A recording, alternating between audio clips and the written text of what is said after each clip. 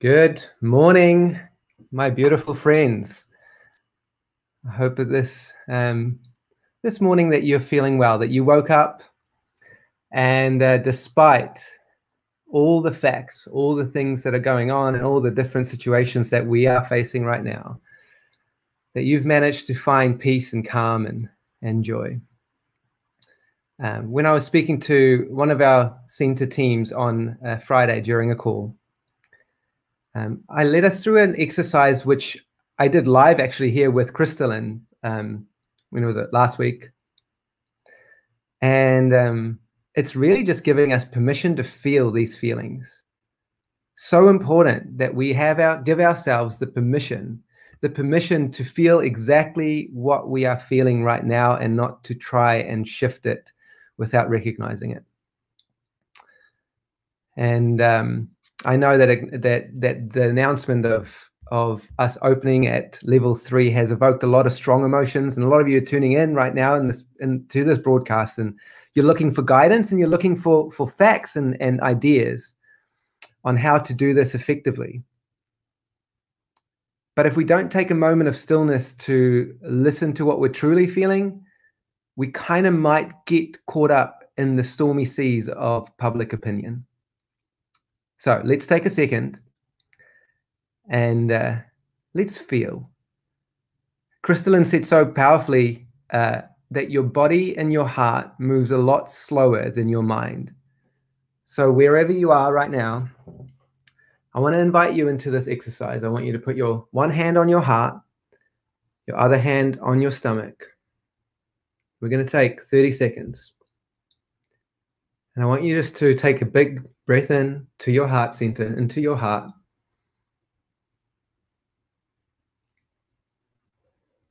And as you breathe out, just let go and relax all the tension in your shoulders. And then just become aware of the emotion inside of you. Don't try and judge it or create a story. Just feel. Is it one of the 8 bedrock emotions? Is it fear?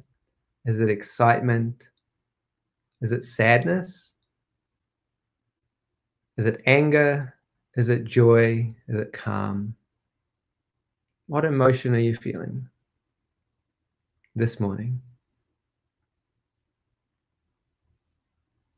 Some of the emotions that came up and that might come up for you might be something like, I feel scared. And then the trick is to connect that emotion that you're feeling to the unmet need, as we've been taught.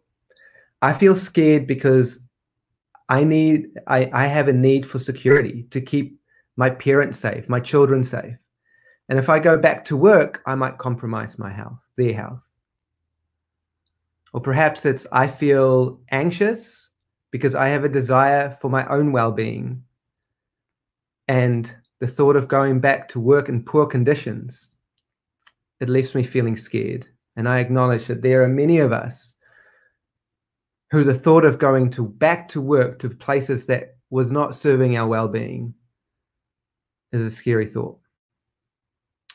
Perhaps I feel excited, and we've seen this come out, because I have a desire for my own well-being. I have a desire and a need for connection with my families, and I can't wait to see them again. All these plethora of emotions are okay, but the important thing is that we locate our own emotions, we give it a name, and we connect it to our needs. And for a lot of us, we'll be feeling some sadness and excitement. I've been thinking a lot of a story of my dad, and when my brother was born, he was my dad was actually, we were born in South Africa, and my dad was enlisted in the military, and he was in the front line, so he wasn't around in those early years. And at 18 in South Africa, you had to enlist into the military, and that, like, when I comprehended that thought as a child, like, that scared the heck out of me. But in some way, it feels like as New Zealand tries to desperately start up our economy in this crisis and save as many jobs as possible, the government and the New Zealand people have called us somewhat to the front lines to be of service of essential workers and to those who have absolutely no alternative for childcare. And in the midst of our fears, it also gives us an opportunity to be courageous. And we know that when we switch into fear, our entire nervous system switches into fight or flight. We become hyper vigilant for threat.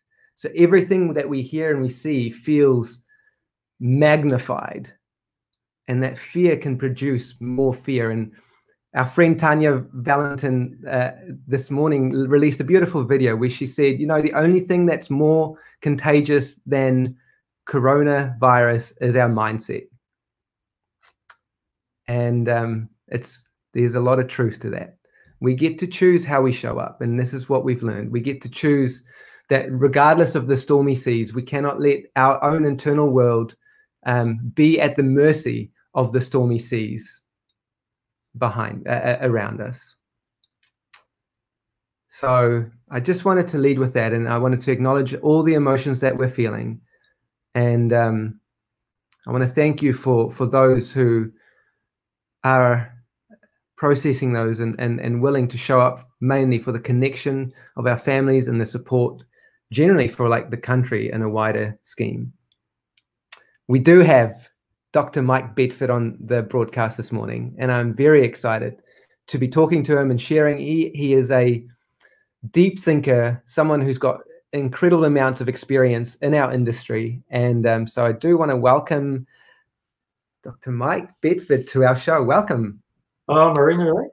Yeah, Marina, Rick, thank you for having me on. And I've been looking forward to this. It's great. Yeah. Yeah, we have a unique opportunity to discuss these things together as whānau. We've got a lot of families, I mean, a lot of teachers in our industry here thinking together and discussing and connecting to our hearts. So it feels like the right time to be having the discussion that we're about to have.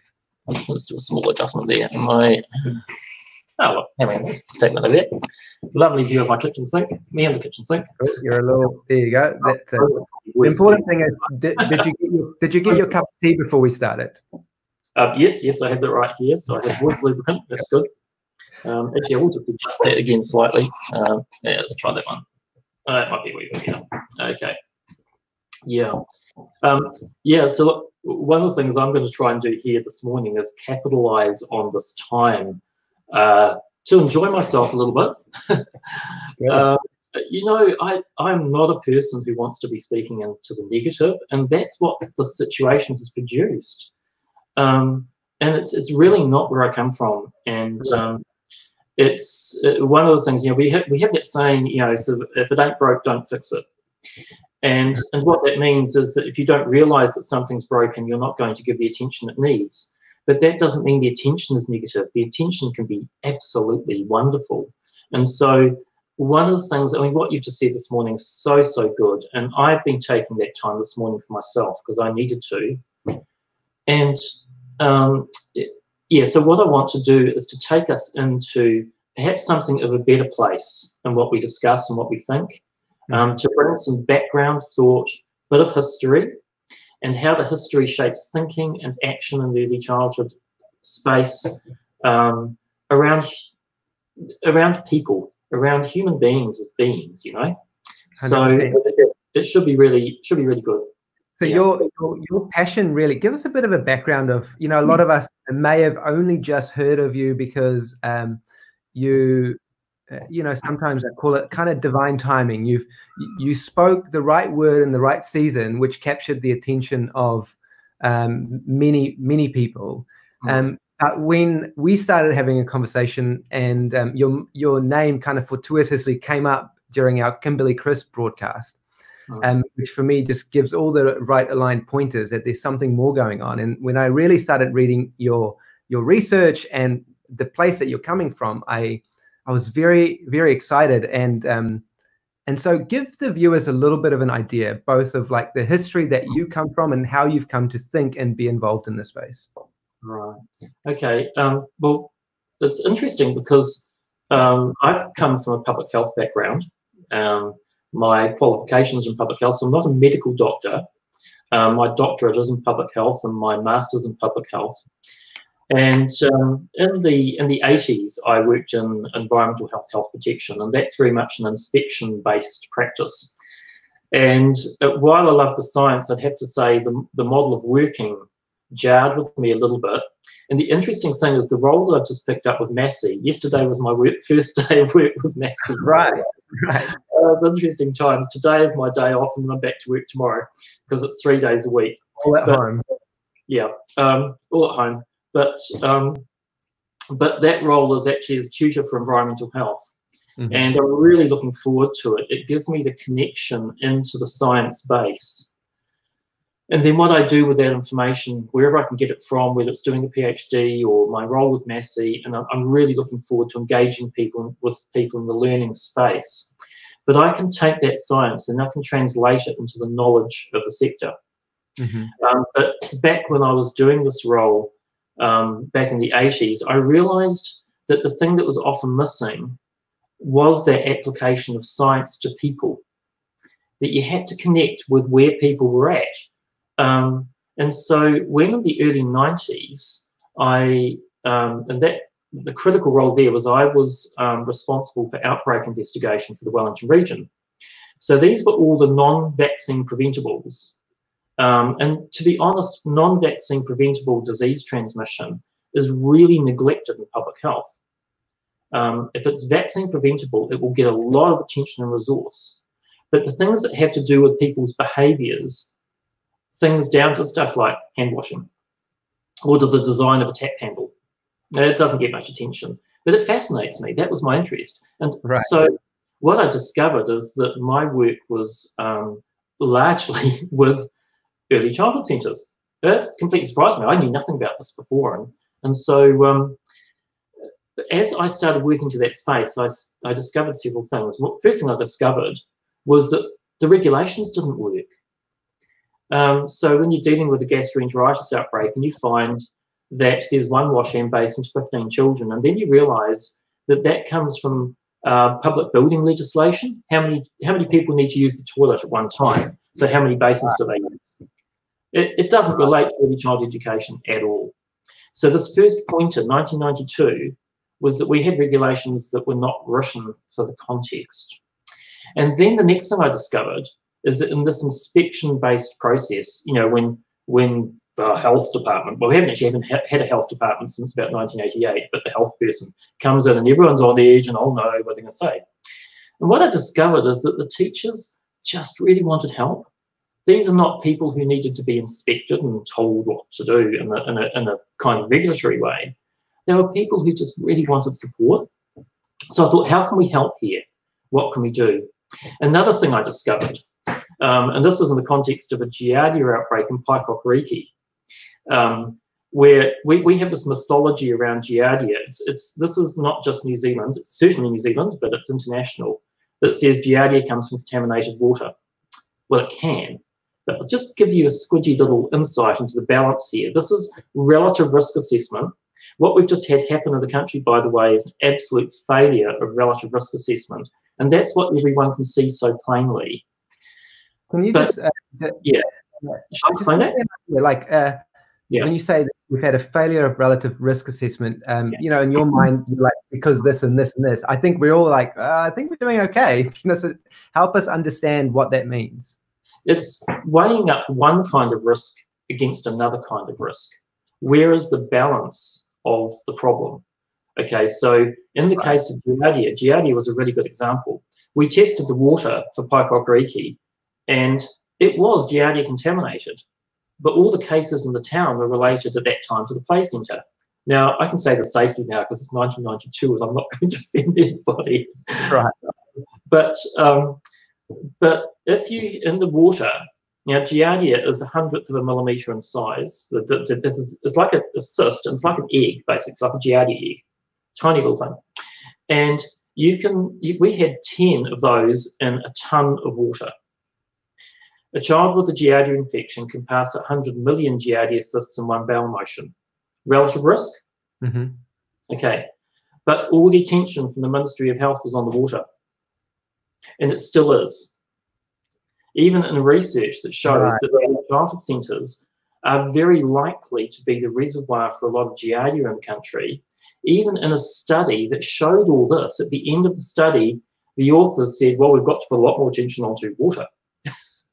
So it's actually a mindset. We're up against mindsets in this. And I was learning this. But okay, so much for that. That's hygiene. But the next thing that happened is I started engaging with early childhood education because I'm so interested in human development, just in people. And when I found Te Whariki, I thought this is the best government level document I've ever seen in my life. Agree. And I was also starting to go along to early childhood conferences because at this point I was looking to set up, I was in the process of setting up the Wellington Regional Public Health Program for early childhood centres. We'd never had a program like that in the country, but I saw the need and I was so interested. You know, and I thought it wouldn't matter what my job was. This is fascinating. I love this stuff, you know. And so that was a joy. And so that public health program had as its foundation that you can't do health and early childhood education unless you understand early childhood education, in which case you have to understand children and teachers and parents. And now I'm going to add 2 more things to that.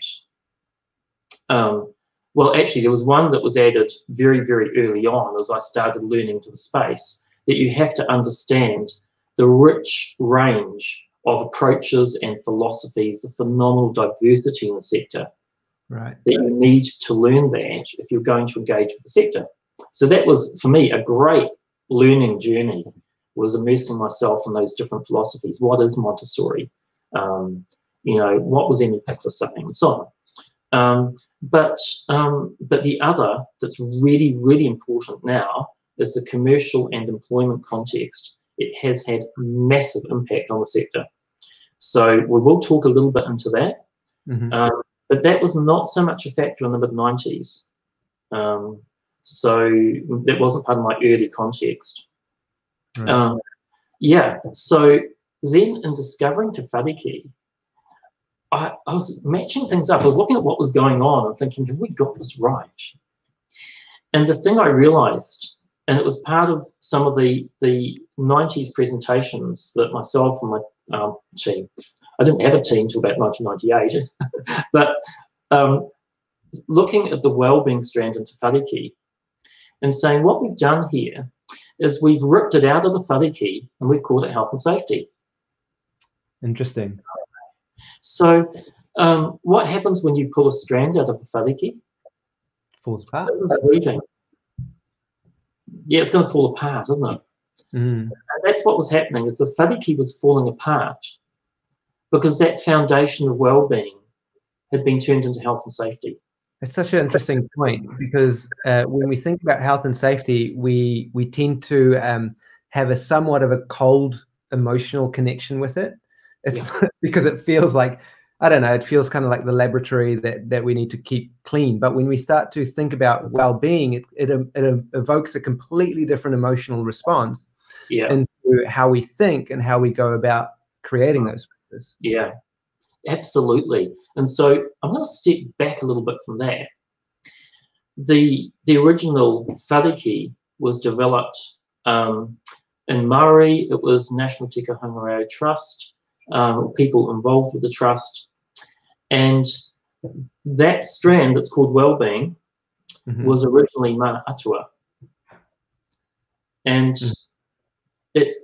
Mana Atua, that doesn't translate very well, and especially in a secular society.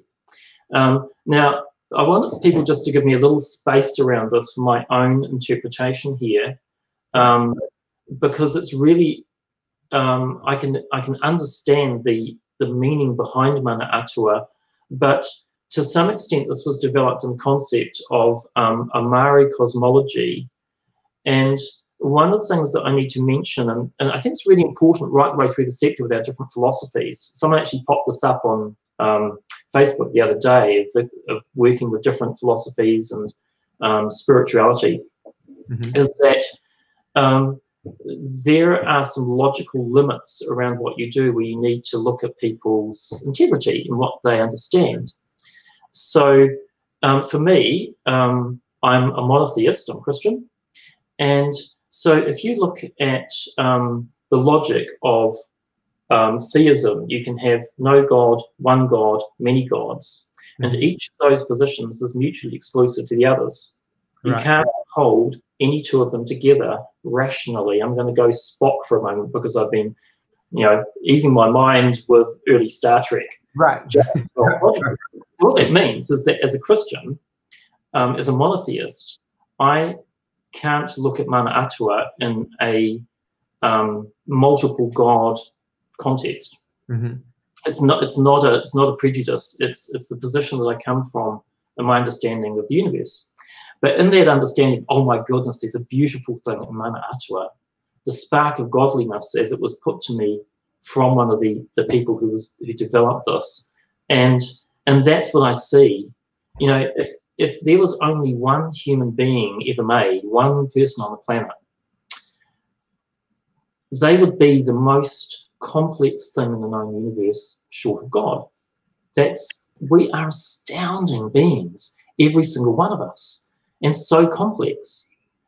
And that's the start of the Whariki. This is the development. Te Whariki is the most phenomenal human development model. It's actually not an educational model, it's a human development model. And that's why it's guidelines for curriculum. It's not curriculum, it's guidelines for curriculum, because it's the human development model behind the curriculum. So when you understand Whariki, then you get the curriculum. So when what you're saying is that the image that we hold of each other in our tamariki, when we come from that image that we are all what you said, the sparks of the divine, that we hold the power and of well-being and creativity within us, then that's going to frame how we create everything around that as a foundation point. Yeah, because one of the things I want to point to in that, for me, this is human beings in the image of God. So two characteristics. One of them is creativity. And that, there's, no matter how we spin it, there's no creature on this planet that comes anywhere remotely near to a human being for creativity. We are ridiculously creative. How many pots are there? Look at the way we decorate our toilet paper. We can't help ourselves. So this is an innate drive in all of us, even those who think they're not creative, actually we still are. But the other thing is love. So love, the relationships that we have. Now, yes, there are relationships in non-human creatures, but of course there are, I know that, but we have a capacity in relationship and a capacity in love that is astounding. And that's also the core of the Whariki. That's well-being. Well-being is love is well-being, in many respects. So that's where the culture of kindness. One thing I love is I work from C.S. Lewis's love does not disdain the smallest kindness. That's love in the detail. That's the love where that one person. That's relationship. I'm going to connect out from this because this goes to ratios. There's a connection out, but the foundation.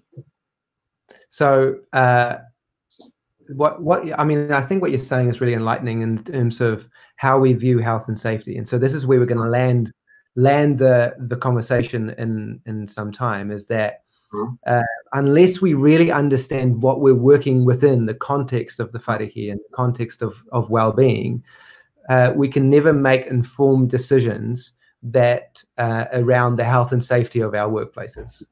Absolutely. So you've got, this is the context. So now help us link that in. Okay, so that's I think you've done a wonderful job at painting that picture and giving us an understanding of where you're actually coming from. So help us understand what you've noticed in our sector that is contrary to the original intent of well-being. Okay. I was just going to go to a little illustration here, because for me, one of the first things I engaged with was hand washing. That's the topic at the moment, isn't it? It is.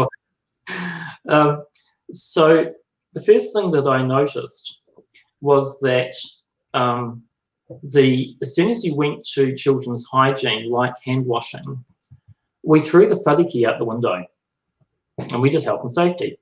We told children they have to wash their hands. You'd have the instructions coming from public health. You must make sure your children wash their hands. Okay, right? And I looked at the design of the facilities, basin, okay? Taps that children couldn't work. And then we got them replaced with automatic taps. Why? Well, because the children couldn't turn the taps off because they were the wrong taps. But I looked at this and I thought, this is not the whariki. Now, to illustrate, if you want someone to tell you what to do, when to do it, 50 million times a day, whether you want to hear it or not, get a 4-year-old. They love it because they love to tell you that they know the rules. Don't confuse this with compliance. It's got nothing to do with that any more than being a lawyer means you want to obey the law. Okay, but for children, that time, particularly around 3, 4, 5 years old, is their learning time for the societal rules. They're learning, this is how we do things, this is how we roll, this is the way it's done. And they love to say, I know how to do that. Oh, and I'm going to tell you, and I'm going to tell you, and oh, you're not doing it right, you know?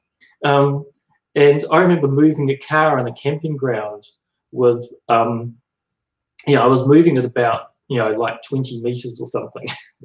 and I think it was 3 at the time, child decided to pop into the back seat for a moment just while I moved the car. But then it was like, first problem, there's no child seat here, but next thing, you haven't got your seatbelt on. So they know the rules. So for hand washing, if you can get your 4-year-olds to engage with how important this is and why we do it, they'll run your culture for it. They will be the best health police on the planet.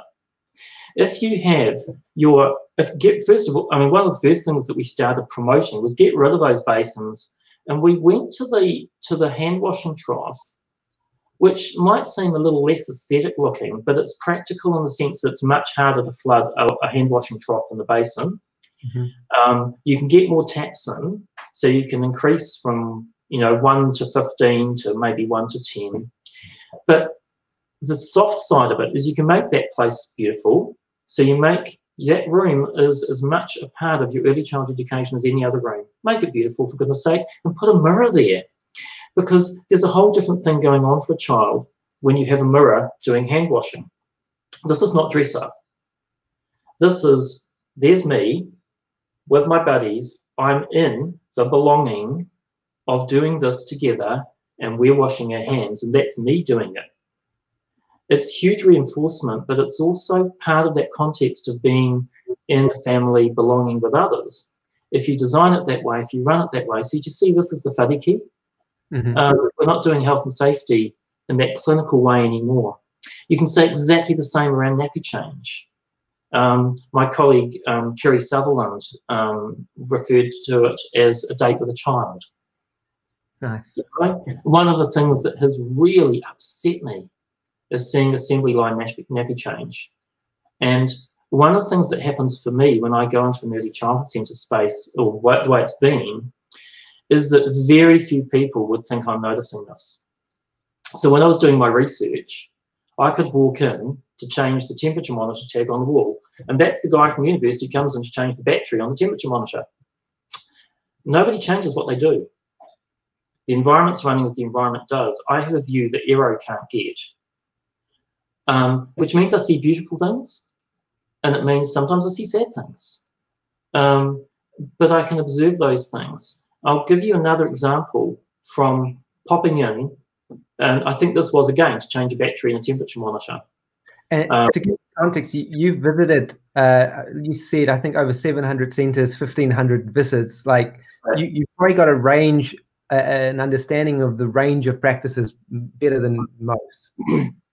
Yeah, well, I've seen so many things like that. One of the things that we did with the public health program, by the way, which was key, we had to overcome the inspection thing.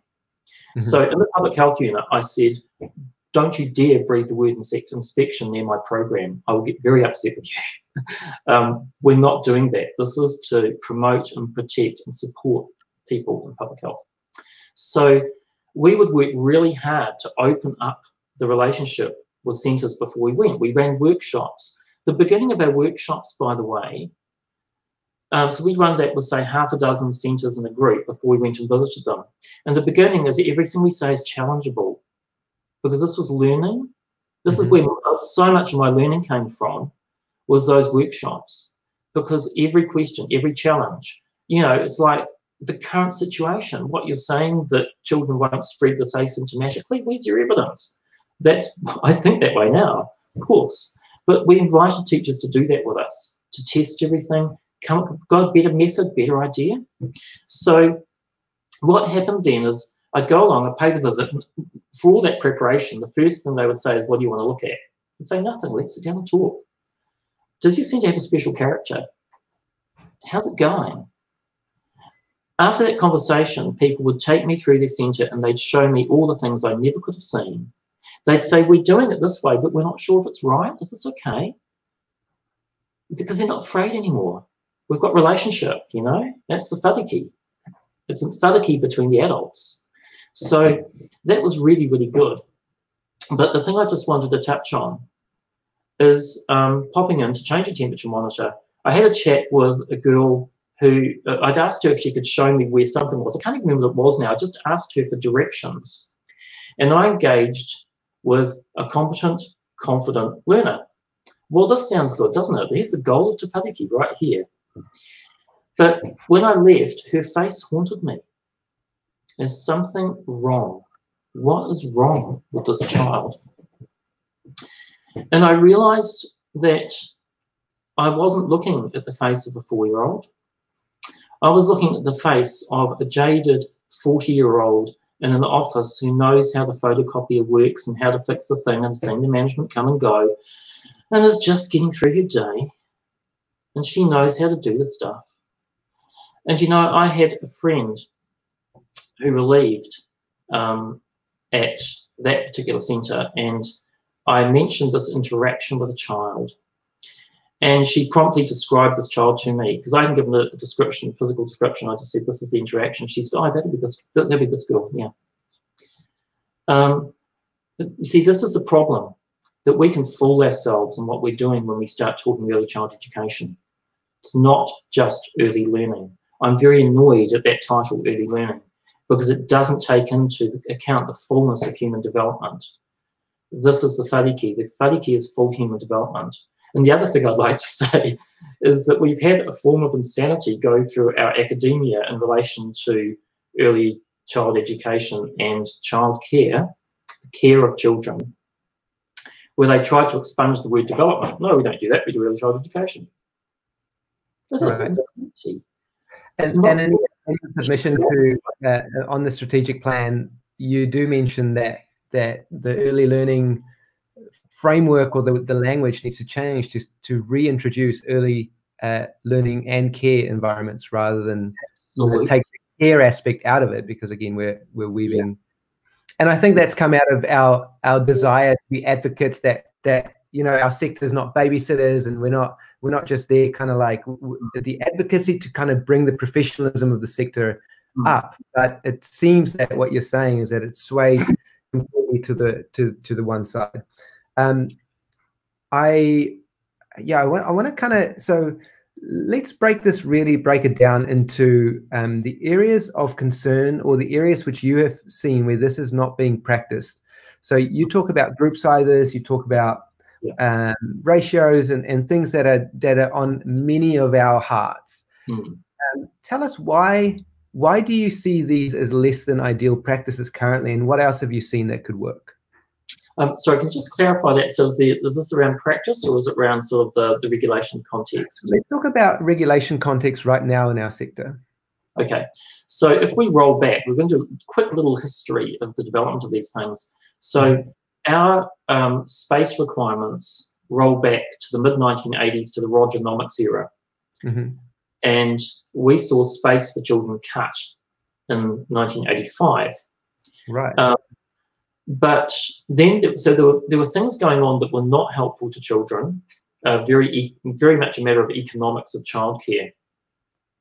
But we also had the promotion of early child education.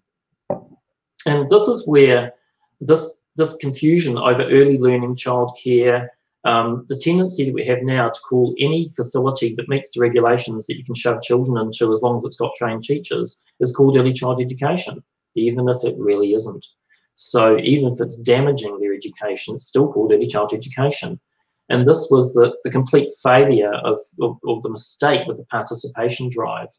The quality wasn't in it. So what happened in the 1980s, you had play centre in kindergarten that were designed for early child education, sessional early child education, but you had children who were in full daycare, and they couldn't access early child education.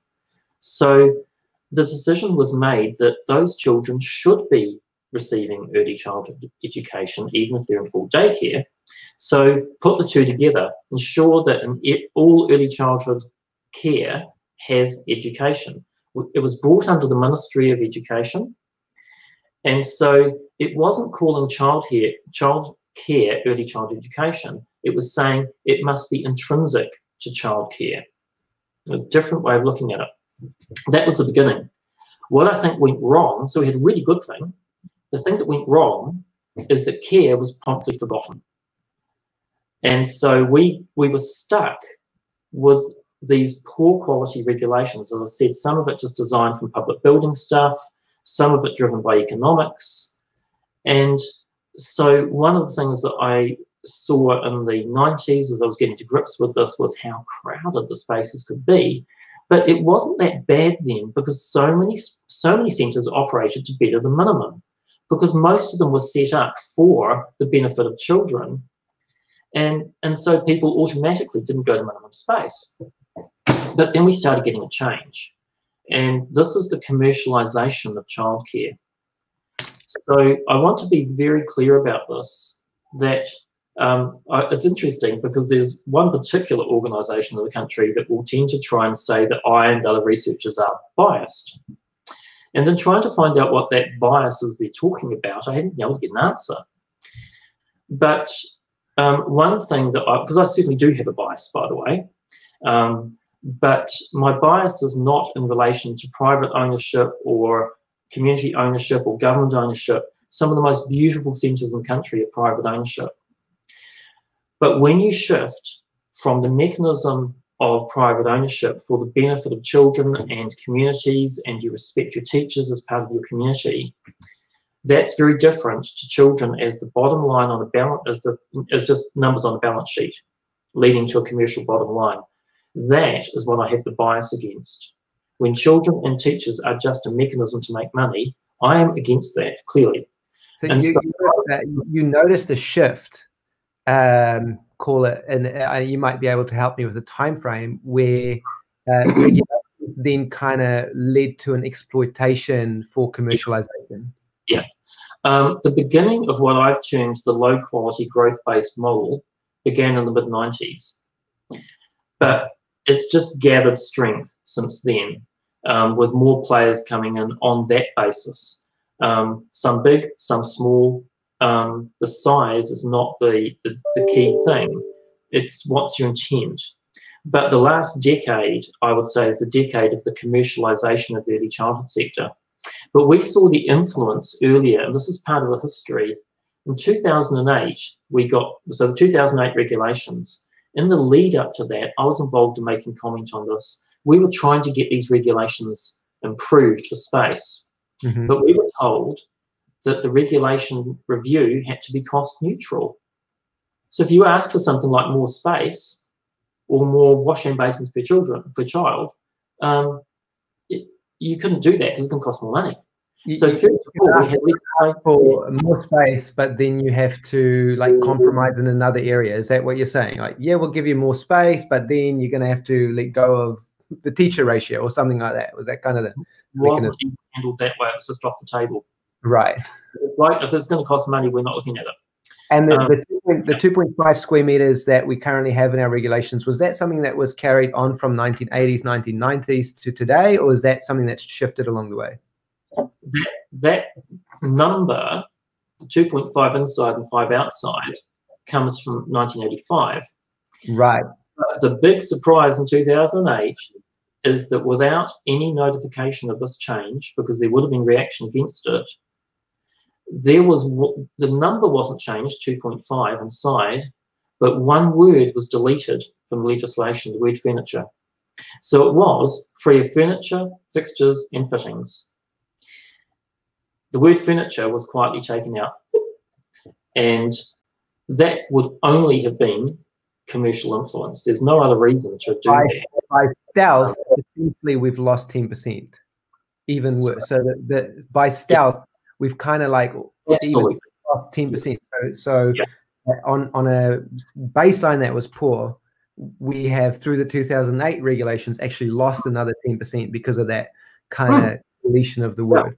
Can you give me context? What are some of the overseas minimum indoor area and outdoor spaces, just so I can understand where we're sitting in New Zealand? Well, there is a broad range. So one of the worst in the world is the UK. Mm-hmm. So they're actually a little bit worse than ours. But numbers-wise, we are definitely near the bottom. There's not a lot of jurisdictions that would go below 2.5. I did a comparison that, well, first of all, I had used OECD data, but one of the things I've become increasingly aware of is that OECD data can be very inaccurate, and these are desktop exercises. Often the data is quite faulty, depends where they get it from. And so I did my own search. Now, it takes a lot of time to find English language websites that show the documents. Sometimes you're finding PDFs, sometimes it's you know, a nice government website, but matching the language, because of that difference, you see, you've just got that term furniture taken out. So when I said the other on breakfast, that in Australia it's 3.5 square meters compared with our 2.5, that's not the number. The Australian number is 3.25. Right. But the difference is that when Australia refers to free floor space, what they're actually meaning is free floor space. That's the difference. Without tables, without furniture, it's the free play space, which is a significant. Yeah, so if you can match that up, then the real number is more like 3.5, 3.6. So what I was saying was actually a slight, it's the conservative comparison. Now, I found that number was quite common for a number of US states, and there's differences in age group range. Some places give more space to under twos, some give less, and this depends on your comprehension of the needs of very young children. Toddlers need space. They need safe space to move, because they're just learning to control those legs, for goodness sake. You know, they're like learner drivers. and they want to speed if they can too, and they what about, there's a lot of talk in our sector around is it better to have higher adult to teacher ratios, or group sizes better, you know, and I want to touch, it's interesting, you're giving us really good context for where we've come from. Do you have any kind of insight into how, like, group sizes and as well as adult to children teachers that you kind of can weigh in on? Yeah. Okay, well, this was tackled in 2018 when we did a presentation at the University of Otago. And what we were doing was we were looking at some claims. Sorry, this is getting into a bit of a challenge here, but we've already done the challenge, it's already out there, to Ministry of Education claims. Top 3 in the world for ratios, among the highest standards in the world for early childhood education. These were completely false statements. Right, so they've come out and said this is our top. We are proudly in the top 3 of these things. And you examined the statements, and what did you find? At the time, I did less than an hour on the net and found 10 jurisdictions better than ours for ratios. Okay. I then spent more time and found 20. And I would be surprised if we're in the top 30 for ratios, particularly for under twos. With a 1 to 5 ratio, and this has been recognised in the strategic plan, that our ratios for under twos and under threes are poor. And this, I'm so glad they're looking to change it, but it's a desperate, urgent need as soon as we possibly can. And actually, this is where what we're headed into with the projected situation post-COVID-19, the recovery time. The reality is, sadly, we're going to see a lot of people unemployed or in part-time employment. And it actually gives us the space, literally the space, to shift some of our standards so that they're actually more beneficial for children, because we can start reducing child hours. It's the child hours, not necessarily the number of children. We don't have to have all our children in full daycare. We can start moving back towards sessional, and that gives us space to move on the current budget without having to increase the budget. I'm just looking at time, and one of the there's still so much I want to cover, so I want to kind of just zoom in on a couple of things. Two things that you've published, which is really interesting. Number one is a kind of like a moonshot hypothesis of a different model, which I'd like to go into, which is the 2-8 home-based model. And then the other other thing that you have also talked about is a different way of running the whole sector, which actually tends towards high quality, independent kind of. So I'm going to touch on both of those, but let's go back into alternatives. So we talked about the problems of the sector, but what's some alternatives that you can kind of talk to us about? I'd just like to point out we have been to the moon. We sure have. Yeah, and we can go to the 2-8 model. In fact, we can go to it practically and relatively easily. So this proposal, New Zealand is unusual in the world for restricting home-based to the 1 teacher 4 child model. And I mean, we're moving towards better qualifications in home-based, but that 1 to 4 model still is very limited. And so this proposal is simply to go to a 2 teacher 8 child model, which is quite common around the world, or actually bigger numbers than that, but I would stop at 2 to 8. Now, just to give you a comparison, this house behind me, this is a modest 1960, well, it's an average 1960 house. It's 125 square meters. I have 40 square meters of, if you like, available living space. The room I'm in now, take out the kitchen because that wouldn't be access space. So if 40 square meters for 8 children, that's 5 square meters per child. Take off 10%, 4.5. Right. Much better than minimum centre based. Because one of the first reactions I had from people, funnily enough, was, oh, 8 children, that's a lot. This space, that same space, the ministry would license for 14 children. My garden out here, my half a quarter acre section garden, the ministry would license for 100 children. The grass is gone, it's dead. You can't have that at that density, but that's 5 square meters per child. That's what it does. It kills environments. And, one of the things that, I wish I had more time, but when I'm doing design work, because I do outdoor area design when I get a chance to amongst PhDs and everything else. And, we have this tragedy of children being told that they can't run outside, you could use your walking feet, because there's no space to run. But one of the things I do in design is I say, look to the experiences first. And very quickly, it's not just running, it's the joy of running, that's the experience, So using the 2 to 8 model, you can start picking up infrastructure that is available to us, which is a whole lot of houses around the country, in streets, connected in communities. And you can do things like, you can bring someone in. So if you have, what I was proposing is that you must have at least 1 teacher trained, but you can bring another teacher in training, bring another person in training to be a teacher. Oh, but look at who you can draw from.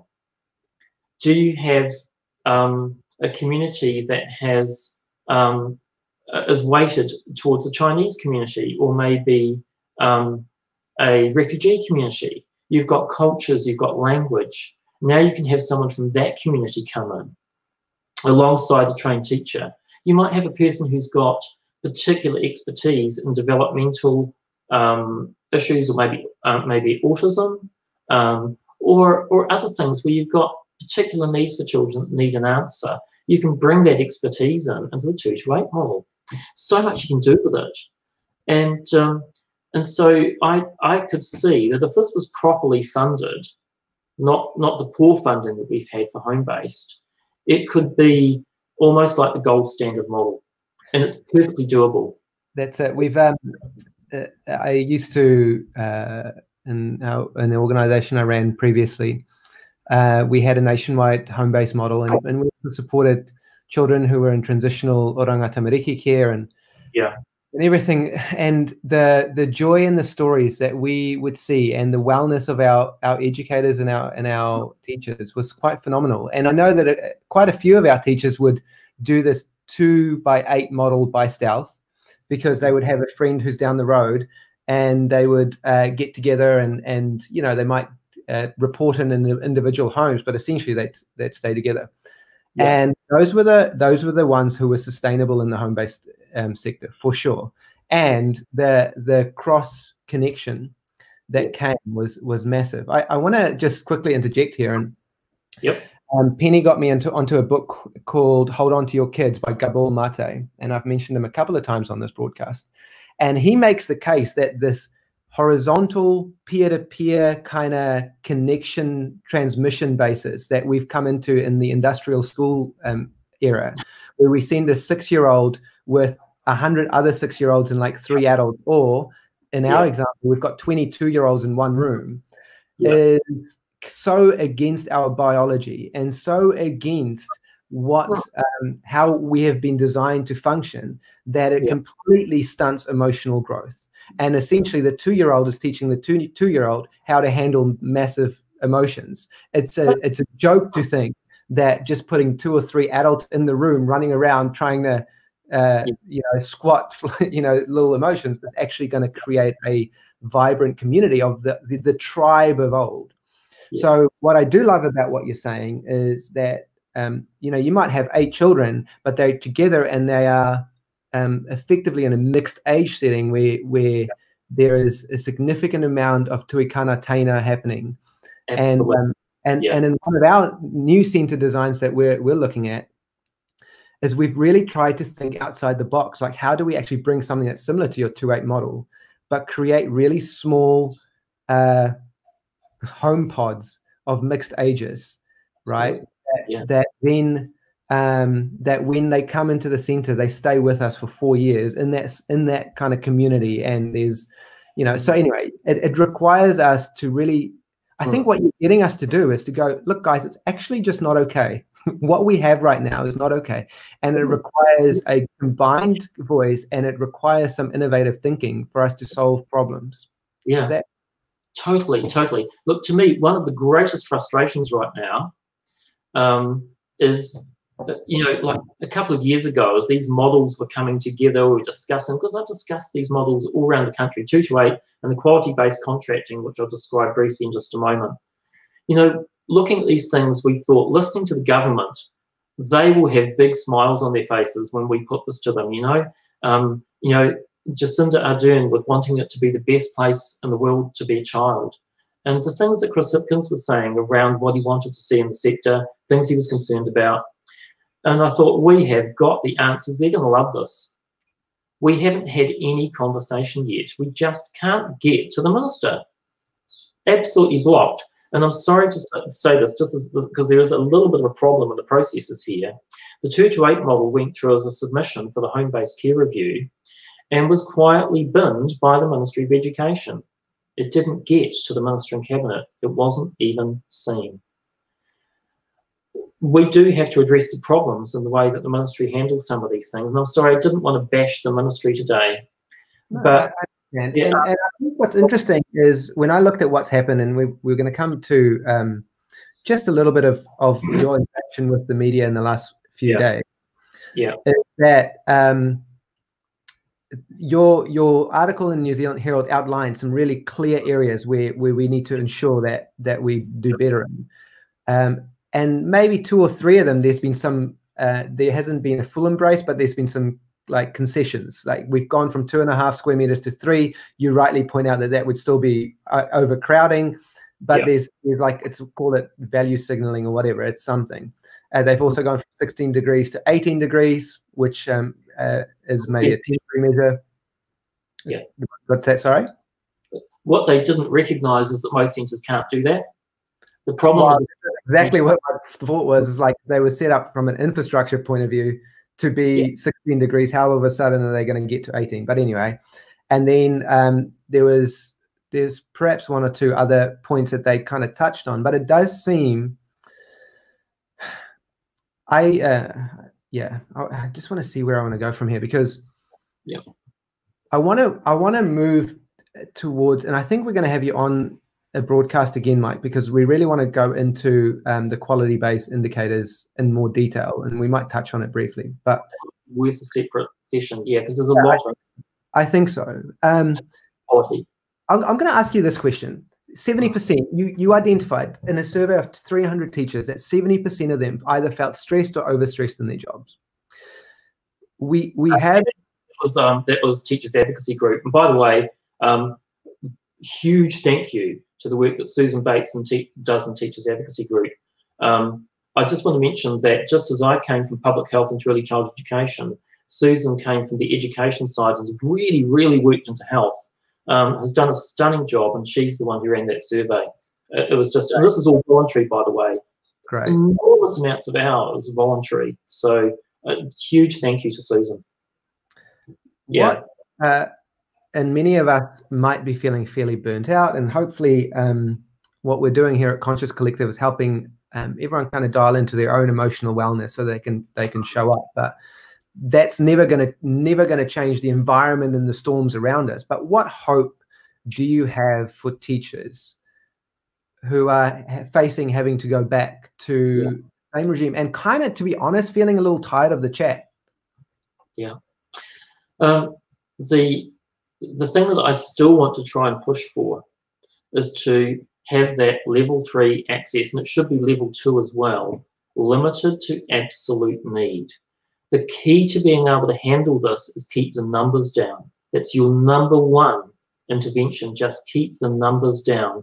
And that's why I've said this is poor public health advice, because you've got your one key intervention here that you can use in level 3 and level 2 that is not being used, which is to limit the numbers. So that's the suggestion I need to make to centre owners and to teachers to put this to their centre owners, is try not to have children attending for parents who do not have to go out to work. I know that there's a limited power there. Sorry, Mike, there was a language change that shifted from voluntary attendance to only those of essential services and those who need to go back to work and does not have alternative ability to care. And I do want to advise our centres in level 3, which I feel like is almost starting to get close to what you're saying, is that for our managers and for our teachers, ensure that that is a strong stance that you take, because I feel like that is the protection. You're talking about levers that we can pull.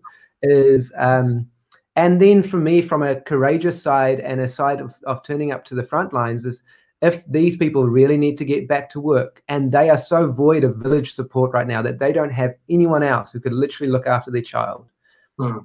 Yeah. I do see the value in the ethics of turning up. Yes. When I did the Herald article, the position that I took was that it should be not essential workers. That was actually not my heading. Right. The words that I used, the children of parents for whom it is essential, that was my wording. So that level 3 and level 2. So it says, whatever the status is for people going to work, it's only for the parents for whom this is essential. Now, hopefully we're heading towards that now. To me, that's the most sensible thing to do. And I also put that to Michael Baker, Professor Michael Baker, the epidemiologist, yesterday. He said, yes, that's absolutely sensible. So if we can stick to that, then the next things that we look at are trying to maintain that group size. So we talked about bubbles, but what you want is to try and go to the smallest group size you can. Now, obviously, the fewer children you have attending, the more you can limit the group size. The thing that worried me is the difference between different centres around the country, that you might have one that has no parents who have to go to work, and you might have another where, because of the location, perhaps it's related to a particular business environment, that they could be near full. And so that's where we really needed limits around ratios. So I still want to appeal to the Ministry of Education to put those limits around ratios that I had suggested. And in actual fact, their group size, if they're saying limit group size 10, that matches reasonably well to what I'd said. When I said, look, the clear message from the sector is don't open, the reason I said that is because that was the clear message from the sector, and I respect that. I'm really upset that the sector, I'm not the sector, I'm just one person. You know, when 90% of the sector says don't do this, well, I'm sorry, I'm going to listen to them. But they haven't been listened to, so now we've got to go back to that position of saying, okay, well, what was the next best advice? And that's where I put mine, is actually the next best advice. Mm-hmm. We say, okay, we've got to do this. How are we going to do it? The people who are going back to work, right? This is the reality for many of us right now, next Wednesday. Yeah.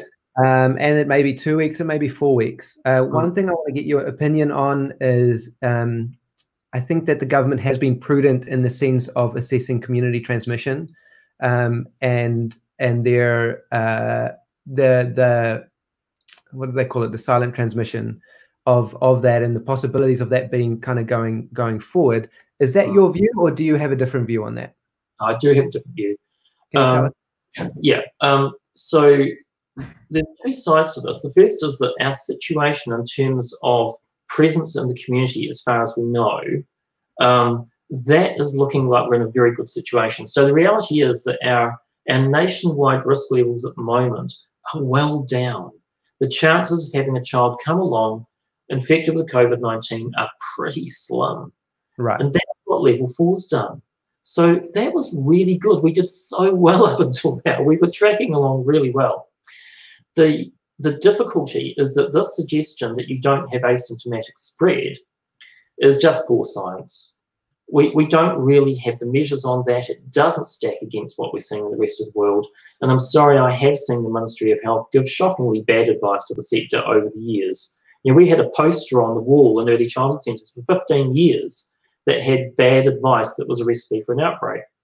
It's a government department. It's not a university. It's not a scientific institution. It's a government department. So I'm sorry, I don't agree with them.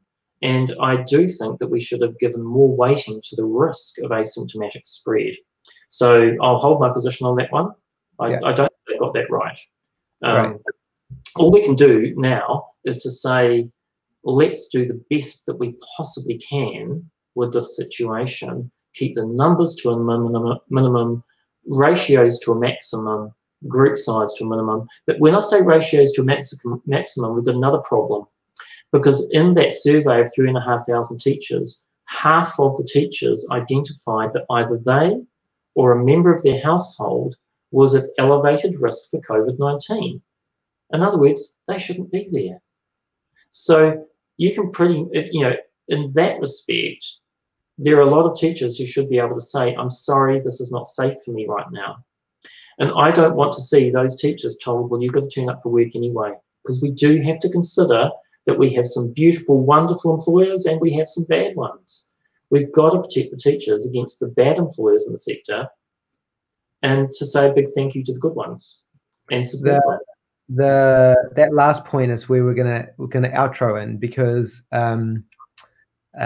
you have got a model that proposes how we can actually increase the well-being for our children and our teaching staff, and protect us from bad employers and bad employers becoming a high growth organization. And so it's a very interesting paper. Where can people, we're going to, like I said, we'll have you on again and we're going to delve into detail, but where can people find your work? because I've read through your research, I've read through your submissions for strategic task force. I think it's brilliant, and what I'm noticing is that collective action is important, right? Yes. And here's my view, and this is my kind of like a request for our teachers. Is that perhaps what we can do is we can write an open letter to Jacinda and Minister Hipkins, not as a temper tantrum, because temper tantrums never get anything done, but as a message from the front line. Yeah.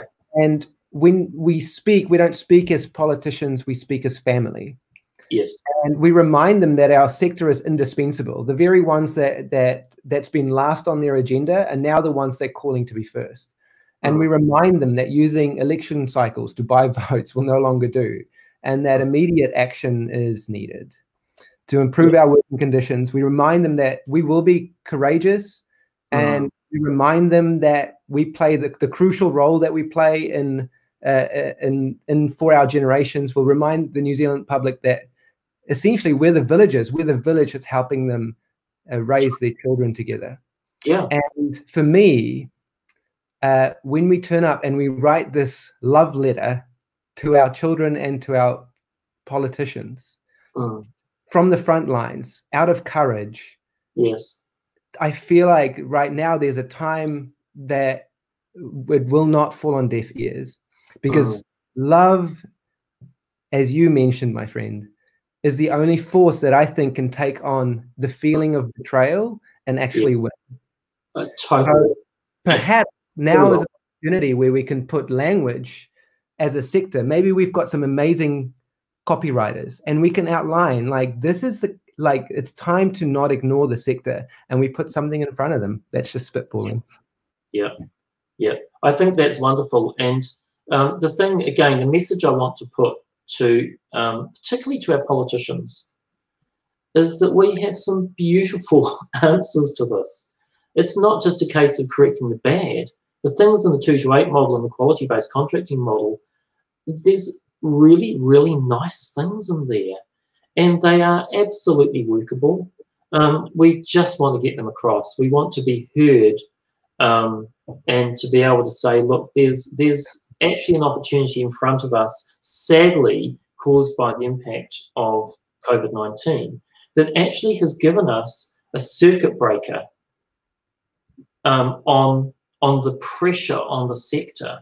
Reducing child hours is an amazing circuit breaker to give us room to move. And this is the time, if there was ever a time to start changing what we're doing for better, we can do it now. We have answers. Totally. We can make it so positive. Where can we find your work, Dr. Mike? Okay. So the quickest access at the moment, I'm sorry, we were going to have a website for this, and all that arrangement got sat on by COVID-19. That's right. We can potentially put it up on our website if you want, or our Facebook page. But another mechanism. Right to you. The quickest at the moment would be the Teachers Advocacy Group Facebook page. Okay. So if you click into it's open access, go into Teachers Advocacy Group, you'll see on the right-hand side it's got documents on there, and you'll see the quality-based contracting model and the 2 to 8 model. You will also find it by going into whatever it is on Facebook that's got the files on the left-hand side of their site. I think it's files. So you can find it on their site.